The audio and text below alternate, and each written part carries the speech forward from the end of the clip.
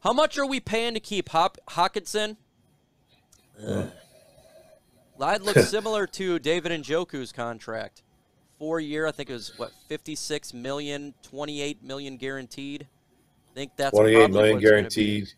Yeah. He's making like 14 plus $1 million a year. Cleveland completely overpaid for him, and it looks like whoever gets Hockenson, us or anybody else, is going to have to do the same thing. So yep.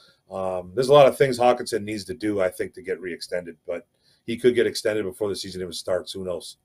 We all know how contracts go. One goes up, and they can just continue to go up. That's just the way that it works.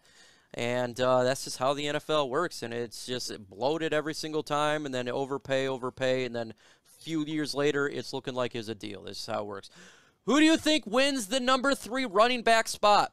Who do I think wins? Oof. I want it to be Craig Reynolds. I feel like he deserves to win that number 3 spot. Honestly, I think he deserves to be the number 2 spot. I'm going to just go with Craig Reynolds. What do you think, Mark? Yeah, you know what? I think, well, right now it's obviously Swift and Jamal Williams.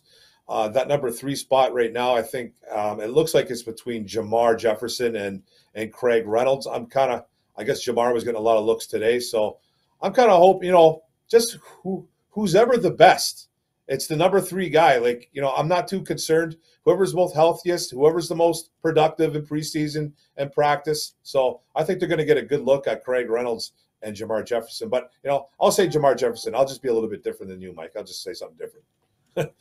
Puck the Packers comes from Themes for Dreams. I tried not to screw that up. Love it. Win the North, what do you say? I do think that the Puck the Packers probably do win the NFC North. But let me know in the comment section, are you a fan of the Green Bay Packers? Put, you're a fan. If you're not, put FGB. That means F, Green Bay. Let me know if you are a fan or you say FGB. Again, just keep posting questions.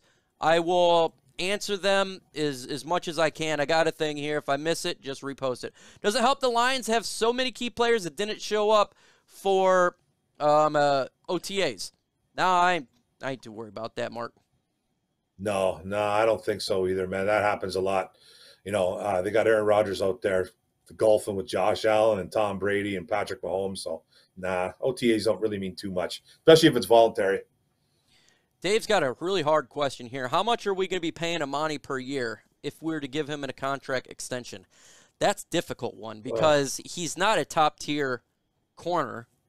I'd say he's, 15 range. But you're going to have to overpay because that's what they do. Oh, man.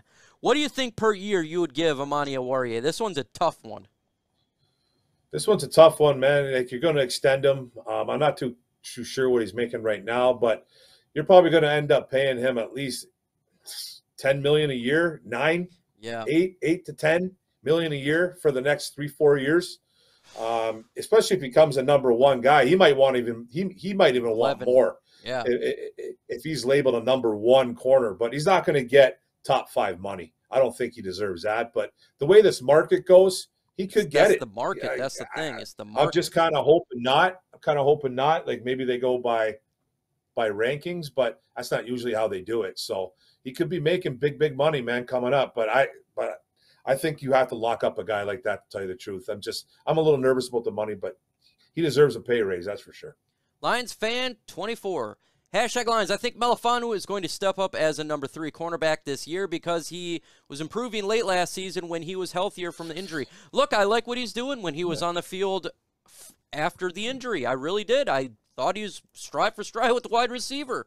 Extremely impressed with what he was doing. I know they're utilizing him right now at the safety position, but hell, I would like to see him out there. I really would. I don't know what the form, who's going to be 1, 2, 3, exactly how it's going to be, because you got a lot of players in there.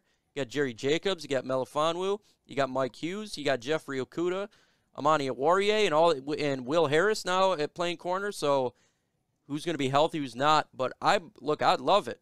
I'd love it. So there's a lot of FGBs in there. I love seeing that. Love seeing that. Yayo Bad A says, do you think the Lions stay healthy, especially from Week 10 to Week 18? Do you think the Lions can make the playoffs and win the division? I hope they can stay somewhat healthy. Last year was awful, absolutely awful. I actually don't have them making the playoffs. I have them winning 7 to 8 games, and I have the Packers winning the division. What do you think, Mark? Yeah, they know the question about staying healthy, man. All we can do is hope, man. We can't really predict if these guys are going to be healthy or not. We've had that, the bad luck of guys going down, but we can only hope and pray that these guys stay healthy for 17 weeks. As for winning division, I don't think that's going to happen. Aaron Rodgers is still the Green Bay Packers quarterback, and do we have a shot at the playoffs? I personally don't think we really do. I do have this team winning 6 to 9 games, so I'm kind of in between there. If they get to 9 games somehow, they could possibly get that last wild card spot. But as of right now, I don't think they're going to make the playoffs. No. Giovanni says, Romeo or Julian, who racks up the most sacks this year, if healthy? It's Romeo Okwara. I got him getting the most sacks. Be interesting what even happened was Julian Okwara, in all honesty. Exactly. Who do you got, Mark? Romeo for sure. Yeah, Romeo. I got Romeo for sure. He's probably going to start opposite TJ Hockenson. He's going to start opposite Aiden Hutchinson. So I don't really see Romeo coming off the field too much. So yeah, Romeo for sure over his brother.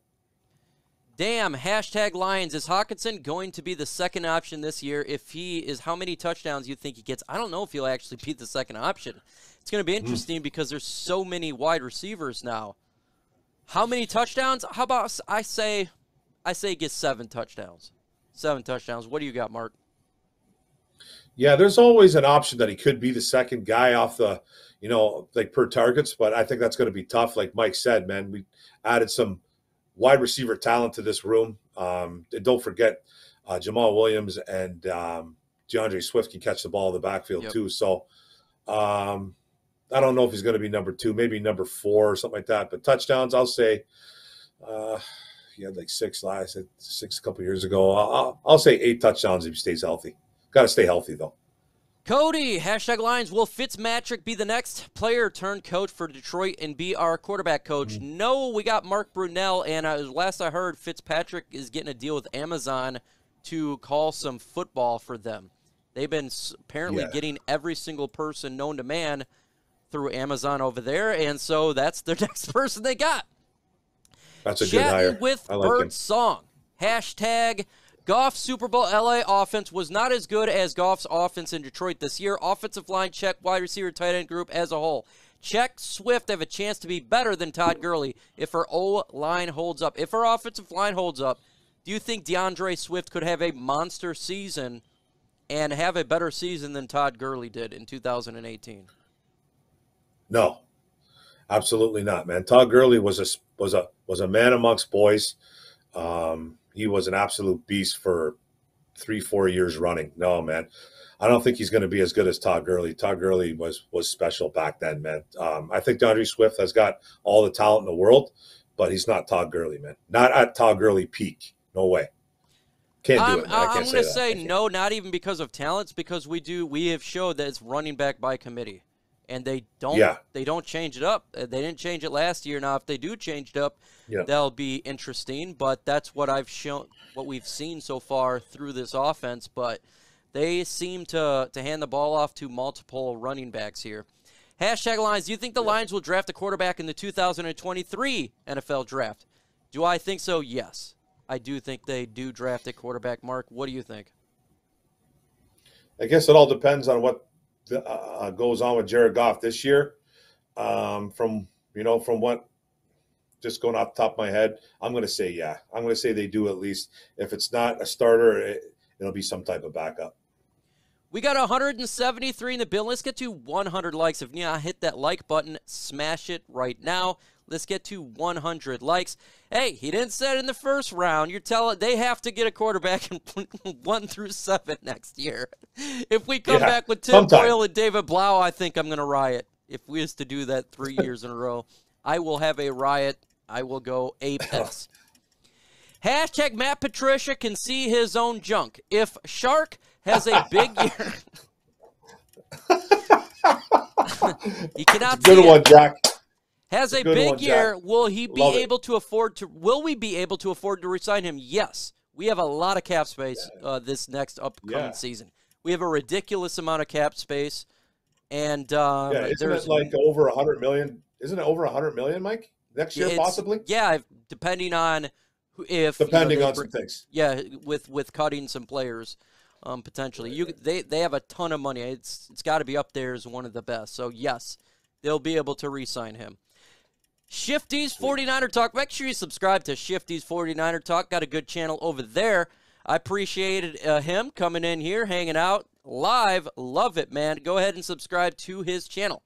How is Goff doing in OTAs? Okay.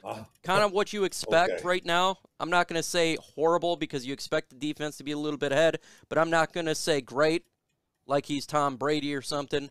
But at least he's not Tim Boyle because he's been doing it. Absolute cheeks over there. Mm-hmm. Will we use Hawk like Gronk this season? Probably not. Oh. Probably not. Probably not. I'm going to say no because we have a lot of weapons. Like, the weapons is galore. You got to be able to, like, someone's got to get a touch. Let's see.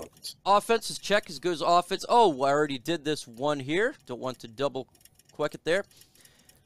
Who gets the most targets this year if everybody is healthy? I'll say Amon-Ra St. Brown gets the most targets. I'm going to go with Amon-Ra St. Brown. A great chemistry. He is an option for Jared Goff for sure. Who do you got, Mark? And every time I check in to see what's going on with these guys, and I have to do it, because I'm a YouTuber and I love my Lions. I keep reading and keep seeing that the chemistry between Goff and Chark is a real thing. I guess they had a really nice day today again. He's looking for him a lot, and he's a speedster. He can run routes. He can get up and get the ball if he has to. He's a new face. And I think he got his speed demon right now. We got another one of Jameson Williams, but I'm going to say Chark, man. I think Chark's going to lead it right now, man. That's my early June prediction. It could change. Like I change my mind every other day, but I'm going to say Chark.